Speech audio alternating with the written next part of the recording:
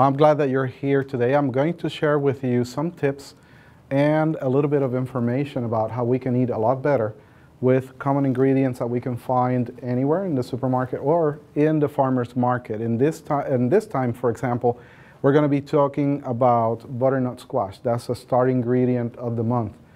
I went to chiropractic school. I'm a chiropractic physician. And I also went to Le Cordon Bleu College of Culinary Arts, and I graduated from there. I have had a passion for trying to get in shape and getting better, eating better. And I tried to combine the two of them, and that led to a lot of what you see today. I am a cancer survivor, and I had a lot of health issues. I had high blood pressure, high cholesterol, my triglycerides were out of control, and we discovered that switching a lot of our ingredients in our kitchen and eating a lot better, I was able to take myself off of all medications with the doctor's approval, of course. And I lost about 80 pounds. So I used to be a little bit on the chubby side, so now I'm a lot thinner and healthier due to the fact that we switched our eating habits. So that's what I'm going to share with you a little bit. And it's easy. I mean, it's not a lot of work to find good things to eat wherever you shop, either at the supermarket or the farmer's market. There's always going to be something in season that you can use to get a lot healthier. So these basically are what we call gourds, or of the Cucurbitaceae family. They are considered botanically a fruit, even though we eat them as veggies, and we do pies with them, and we can also do salads like we're going to do tonight. It's considered technically a fruit. It has a very sweet flesh. So we have a little bit of an example here. That's what a butternut squash looks like. And I'm sure that you've seen these all over the place, especially at this time of the year, because they are usually planted during the summer months and harvested in the fall and winter. The seeds of the pumpkin are very, very healthy. And I got shelled pumpkin seeds here today. And these can be eaten with your salads. They can be added to breads. In this case, the bread doesn't have them. But you can eat them roasted by themselves.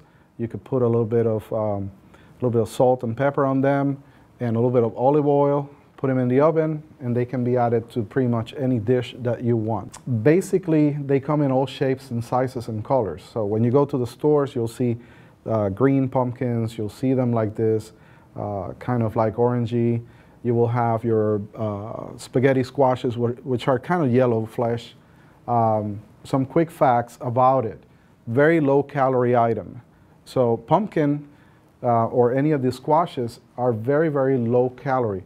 So if you're looking for a low calorie food to eat with maybe as a side dish or maybe as a main dish, that's your food. And I ate a lot of them when I was on my weight loss track. I had pumpkin about twice a week, either baked or we pureed it or made a soup out of it.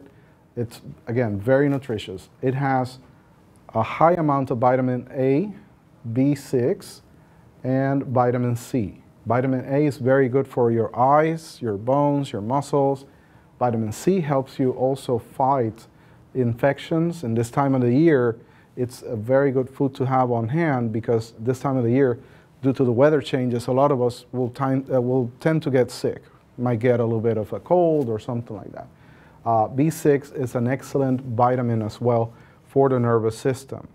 So it's, again, an all-around good food to eat. It's a great source of fiber as well. There's a lot of these squashes that are high in fiber, and that provides you with good motility in your intestines, so you're not holding a lot of toxins in.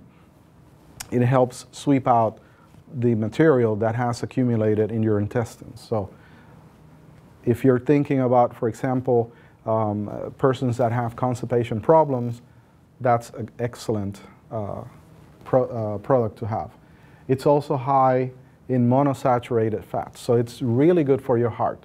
These are fats that will not clog your arteries. These are the good fats that will help keep the system clean and without any problems. So if you're looking again for a food that is high in this type of fats, monosaturated fats, excellent, and very rich in potassium.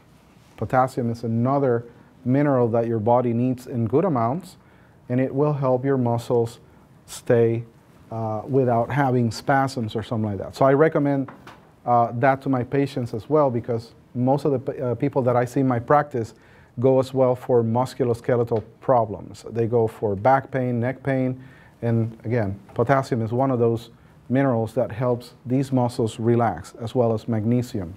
Also, and this is something that helped me a lot, it helps lower the blood pressure, takes your blood pressure down. And let me just make a little disclaimer here. We're not saying that these things will cure any of these problems that you may have, but it may help you keep your blood pressure levels low. And again, it helped me a lot. And also helps fight cancer because of the antioxidants that it has. So this is, again, an excellent, excellent food item to have in your kitchen if you want to keep yourself in good health.